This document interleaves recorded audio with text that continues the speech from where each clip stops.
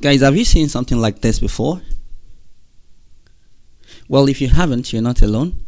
And that's because this is not taught in most school, and most of the time it's not in the syllabus.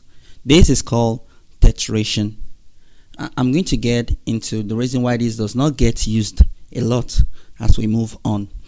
This is tetration, and it is also called superpower, or it's also called power tower.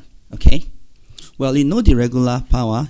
If you have 3 raised to power 2, 3 to the second power, this is equal to 3 and multiplied by 3, right? Well, if it's 3 raised to power 3, this is 3 multiplied by 3 and multiplied by 3, right? Where this is 27 and this is 9, right? Well, what is this? 3, you pronounce this as the third tetration of 3. This is going to be equal to 3 raised to the power of 3 to the third power.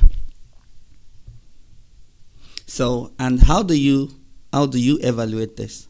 You are going to solve this from the top and down to the bottom. So you start from the top here. Well, let's do this one.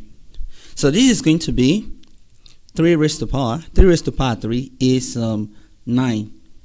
You will notice here that you probably are going to need your calculator here to solve this. So because this would mean 3 and multiplied by 3 and multiplied by 3 and multiplied by 3 in 9 places, right? 1, 2, 3, 4, 5, 6, 7, 8, and 9. So this gets big pretty quickly. And what is this? I'm going to need calculator for this. Let me get that in a second. So that is 19683. You can see that's a lot. It gets big pretty quickly. So, and this is the more reason why tetration don't get used a lot in mathematics, because the number gets pretty big very quickly. So look at it being let's say the 5th tetration of number, like let's say 5th tetration of 3, for example. So what would this be?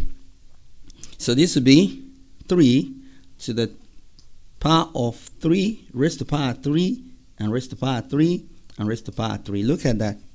So the power tower, you have 5 raised to power 3 and power 3 5 times. Can you see that? So this number gets so big that it can be rather difficult to compute. So the number gets so big, and sometimes it gets so big that you cannot even write it down. And this is the reason why tetration don't get used a lot in mathematics. Nonetheless, there are some problems where you can come by this, although it is rare, but it's something you should know. It's a cool math. Don't you agree? Well, in the next subsequent videos on this channel, look out for some equations that involve tetration. Please look into that. Thanks for stopping by. See you in the next one.